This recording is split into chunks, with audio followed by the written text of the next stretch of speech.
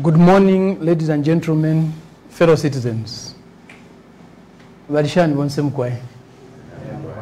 You Zambians amaze me. Nangu ifintuna fikakana, you ask a Zambian, how are you? Ah, fine, fine. Kulishani kunganda, wino. Things are definitely not that easy. Today is the first Thursday of 2024. And I come before you to address the current state of our country, of our nation, and its future. I speak to you today as many of you have several anxieties and worries. As a parent or a guardian, you are preparing to send your children to school this coming week, and you do not have enough money to meet the cost of school fees, boarding fees, to buy school supplies.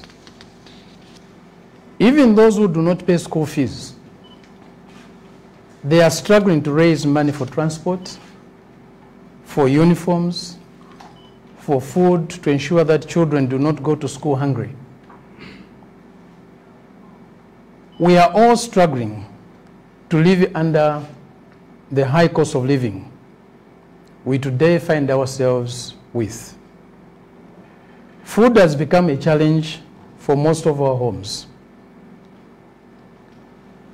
Zambia has become an extremely hungry country. But do we expect 2024 to be different? Definitely not, and reduce the cost of living. How they improve the economy, how they will reduce fuel prices, and how they will improve healthcare situation and the food scarcity. Looking at the economy today, Zambia has become a country where all the privileges are given to transnational corporations, to their friends, while you, our people, are burdened with the increasing utility costs, increasing fuel costs. We used to buy a liter of fuel for about 17 kwacha, but today we are spending almost 30 kwacha per liter. For local businesses, this makes the cost of doing business unbearable. We hear people complaining every day. They are wondering how their families are going to survive. Even mobile money transactions are going to be taxed this year. Ngamule tumempia kuli babululu benu kumushi. Ubuteku wala sunako. Wala funyamo. If you send 100 kwacha, it will not be just the withdrawing charge, but also there will be a tax. So if you want to send 100 kwacha to your relatives and they receive 100 kwacha, go to Meshing this year. Barry told you he would fix it. But instead, Barry is fixing the people that voted for him, not fools. You can see for yourselves. You can hear for yourselves. You can analyze things for yourselves. And you are able to come up with your own conclusions. And really, time will tell. And time will soon tell. It is evident that the lies will not stop. Ababufi tabaleka. Uwakalema taleka. It's his culture. It's in his DNA, they say. Our health system is deteriorating. Our hospitals are without medications. People are complaining that it's difficult to access decent health care. Many valuable lives are being lost every day because of poor decisions. Poor decisions by our leaders. But why should we keep them in power in 2026 if they have failed on their own promises? When will this nation heal? When will this nation reconcile? When will this nation unite? They have no respect for the laws of this country. They have destroyed our parliament. They have destroyed our judiciary. The executive is in shambles. It has become very tribalistic and very regional. The governance system has weakened. There is a breakdown of order in this society. They are trying so hard to move this country to a de facto one-party dictatorship. For us in the political arena, we have closed the year on a very sad note. The liberties that our forefathers struggled for, fought so hard for, were eroded in this year that has passed. The freedoms of assembly, association, and expression were being denied us in the previous year, citing insecurity and security reasons. These security reasons have gone on for 2.5 years of this government. The rule of law requires that every decision the government makes, every action government takes, must have the backing of a law. There must be a law sanctioning that decision, sanctioning that action. There is no law that states that if those in the government feel insecure, then the rights of citizens are suspended. There are procedures for the suspension of citizens' freedoms. And part of this is the declaration of a state of emergency if there are high levels of insecurity in the country, or there are other emergencies requiring a state of emergency. There are natural disasters and so on. But there are clearly laid down procedures and grounds for declaring a state of emergency. It is not done arbitrarily. The Inspector General of Police has no authority to arbitrarily suspend citizens' enjoyment of fundamental human rights guaranteed by the Constitution and international covenants. This is not the way the rule of law operates. We are entering this year with the hope that these practices of the last 2.5 years will come to an end, must come to an end. This is our hope, and we challenge the UPND government this year to listen to the advice that we have given them, that our religious leaders have given them in their pastoral letters or statements. We hope this government of Mr. Hakainde Hichilema will also listen to what the Law Association of Zambia has given them and the various civil society groupings have given them, as well as the ordinary Zambians individually and collectively have given them. Let them stop asking for solutions. We and the people have given them solutions over and over again. Let them stop asking for alternatives, but implement the promises to the Zambian people, the promises they themselves freely gave the Zambian people. The Socialist Party is the alternative government for our people come 2026.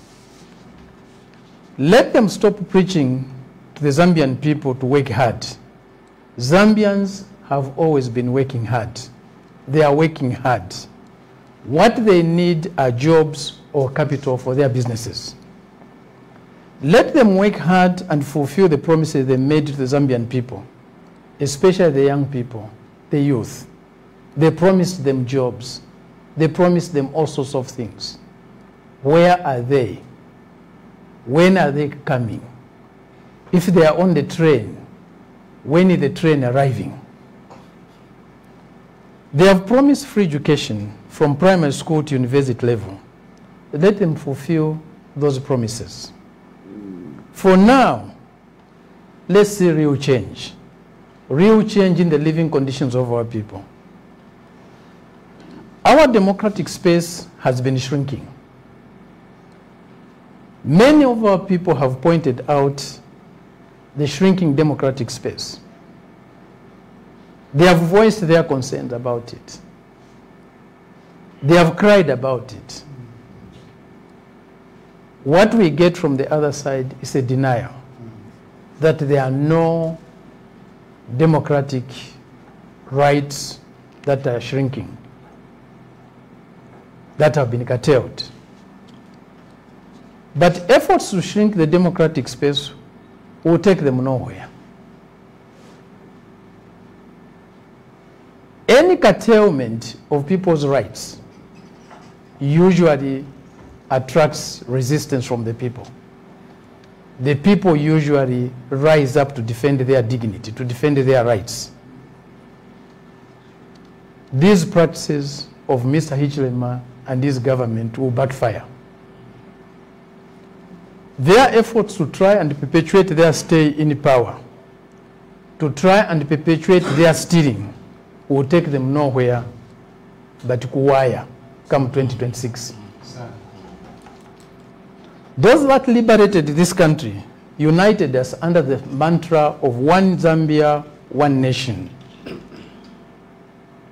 One Zambia, one nation.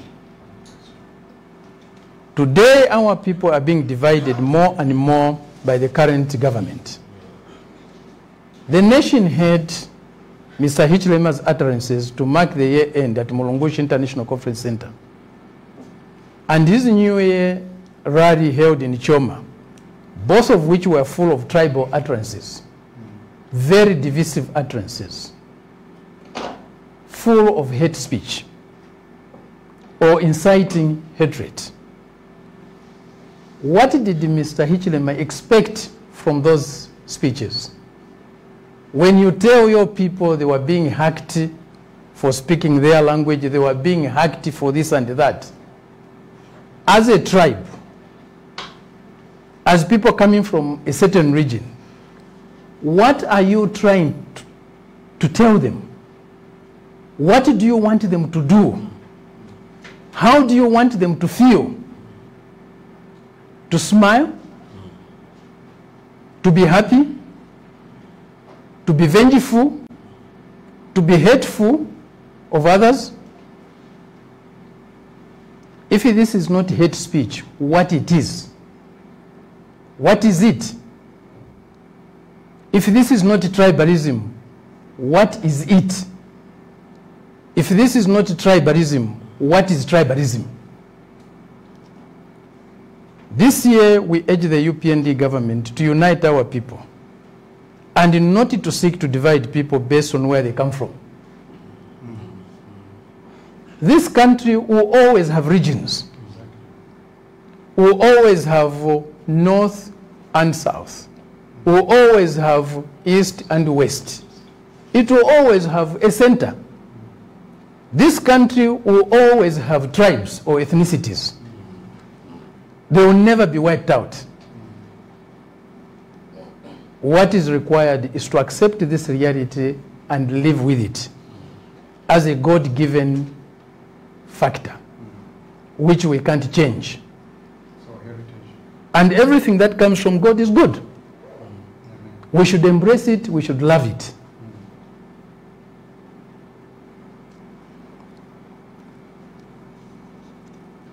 Even when Mr. Hichilema feels threatened, we urge him to refrain from tribalism, to retreat, not to retreat to tribal utterances. Because he does this quite often.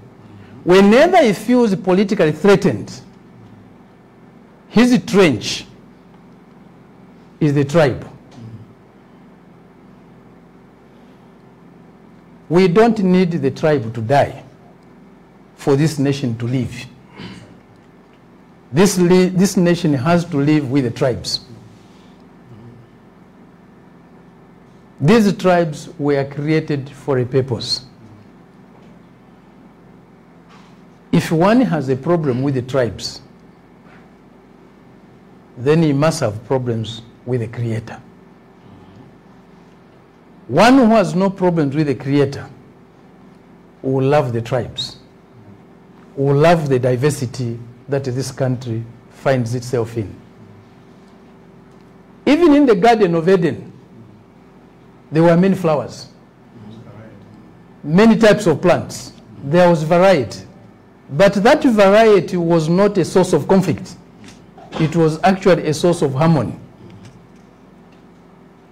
The Zambian people from all walks of life have been telling this UPND government what needs to be done to address the challenges our people are facing today. The traditional leaders have been telling them what needs to be done. Our religious leaders have been telling them what needs to be done. Our civic leaders have been telling them what needs to be done.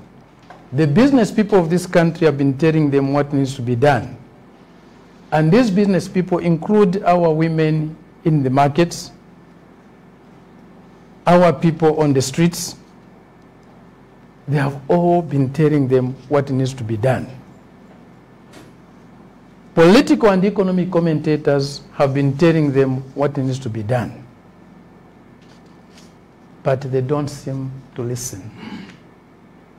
It seems like they have put cotton wool in their ears. They are not ready to listen to anyone else other than to their own inner demons. The Socialist Party has been emphatic on how to deal with the debt restructuring, on how to deal with mining, on how to deal with the growth of the Zambian business, both private and public. But they do not listen. They are not ready to listen. They have not been listening. Tabomfwa, Sivamvera, Abautwi, Batibani Mazeve. They have become very arrogant, extremely arrogant. They know it all. They want to fix it alone. But this arrogance is costing us. This arrogance is dangerous. This arrogance is counterproductive. These people are irredeemable. They are untrainable. They have been on training for some time, 2.5 years. They are failing to pass the exams. Nangubukopo teifi.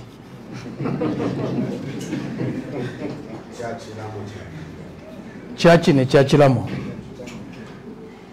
And there's no way someone who is a Christian will tolerate the high levels of corruption we see today. This is the most corrupt government in the history of this country. They don't steal small, they steal big. They don't steal petty cash, they steal capital. Today, NAPSA, they have looted. They have almost finished the man of NAPSA. Even encouraging NAPSA to invest overseas. When you, the Zambian people, the owners of that money, you want it for your capital. Mr. Hichilema says the money should be invested abroad. In whose companies? Check in whose companies NAPSA is investing or is being told to invest abroad. You will find that it's in their companies, it's in their businesses abroad. That's how crooked these people are. This is how corrupt these people are. There is no true believer in Christ who allow the masses to suffer under these conditions, under these deteriorating economic conditions. The hardships are too hard to bear, are too big to carry. But they themselves are getting richer and richer and richer and richer by the day, to a point where they are now even scared to tell you what they own. They can't tell you what they have. They can't tell you what their interests are. They are scared, because if you know, they'll be in trouble. If it was something that you are going to rejoice over, if it was something that was going to make you happy, would they conceal it from you? No. If it was something that was going to increase your support for them, make you vote for them in 2026, would they conceal it from you? No. No. They know that if they show you, they tell you what they own, kuyabebere, pafita.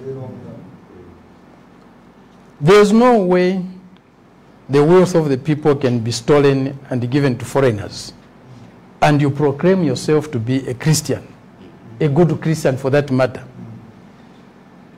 a senior religious leader. Christianity has become a political selling point, where somebody is masquerading to be a good Christian and stand for Christian values. How, in the midst of what we are experiencing, can someone claim to be a serious Christian, a good Christian, unless Christianity has lost meaning? To be a Christian means to be like Christ. Are they trying to be like Christ? Did Christ encourage greedy? Did Christ tolerate corruption? Did Christ tolerate abuses? Did Christ tolerate injustice? Did Christ encourage hunger? What did Christ do when people were ill-clad? He made sure they were treated. They were healed. There were medicines. There was care. There was compassion. The Socialist Party embodies the values of Christianity. It stands for equity. It stands for honesty. It stands for justice. It stands for humility and solidarity. This is what Christ believed in. This is what Christ practiced on this planet. This is what Christianity is all about. Without equity, without honesty, without justice, without humility, without solidarity, there can be no love. And without love, there can be no Christianity. Amen. And indeed, I can say without love, there can be no authentic religion at all, of any type. This year, make sure you get your NRC, and also make sure you get your voters' card ready. Let us get ready to take them out in 2026. Join us to change this country for the better. Life can't continue to be this way. We have had our Calvary. Our resurrection must come. Amen. We can't continue pushing the border on Calvary. Time for redemption must come. And this time to start the struggle for that redemption is now. Amen. Join the Socialist Party movement for a more just, more fair, more humane, and more peaceful Zambia. Join us to change the way we deal with education. Join us to change the way we deal with health. Join us to change the way we deal with agriculture. Join us to change the way we deal with mining. Help us change who to prioritize. Zambians should come first at all times. This is their country, given to them by the Creator, for them to live better and to worship Him in peace. Our people should benefit from the economy. And the only way our people, or most of our people, can benefit from this economy is by finding jobs in it, by finding gainful employment in it, by being able to run their businesses in it. And the businesses, when we talk about businesses, we talk about small and big. We have no issues with our people becoming millionaires or billionaires. In fact, the Socialist Party in the government will help our people to become millionaires and billionaires. We are not petty and will produce more millionaires and billionaires. We are not envious people, but those billionaires will not be us. We have a choice either to be in political leadership or to be in business. Our job is to assist our people who are in business, to create jobs for our people, to create wealth for our country, to improve the living conditions of our people. If we who are in business are competing with our businessmen, what will become of them? We have the whistle, we are the referee, and we are also the players. Who will blow us offside? This is not the way to run an economy. When the key leadership of the country become the richest people, you have difficulties. That's why they have difficulties revealing what they own. They are failing to reveal what they are owning, they are running, because they are shortchanging you. They are stealing from you. They are crooking you.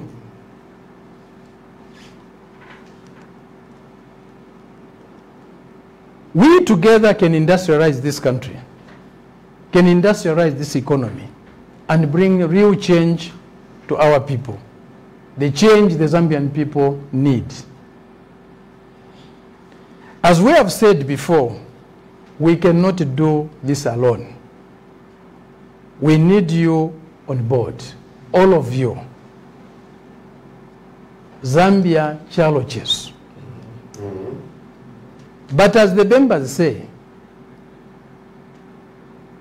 infu mushitunguru lafye.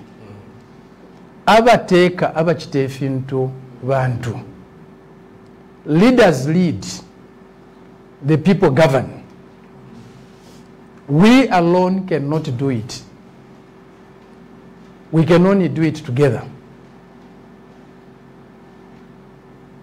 Ngata mwivimbiremo amachushi mulepita molero takapwe. Ifofwe kati tutukwanishe. We are not MacGyvers. We are not Barry who fix it. Na Barry who ade mipepa to fix na afirwa kati takwanishe. This can only be done together. This can only be done collectively. Ngata mwivimbiremo mushikansefi ya chalo, mumitekere ya chalo labeniko. MacGyver tamwataka moneke. Barry will not fix anything. Yes, we need to struggle together to correct the lies and the false promises they have been making. They are still making. They will continue making. Because without promises, they have nothing to say to you. Every time they open their mouth is promises. Promises after promises after promises after promises. But what are they delivering? Nothing, nothing, nothing. With the protection and guidance of our ancestors, those brave Ngoni warriors, under the leadership of Nsingo, will overcome these challenges, will win. Amen. And create a better nation for ourselves. Amen. I wish you and your families all the best 2024 can give you. I know it's hard. I know it's not easy. I know it's difficult. I know it's painful. But please, please, please don't lose hope. Please, please don't give up. A better tomorrow is possible, but we have to struggle for it. If we struggle for it, it will come. With God's guidance, we'll get there. Don't be consumed by negative practices. Don't allow yourself to be consumed by alcohol and other bad things. Remain positive, even in the midst of these challenges. I thank you all.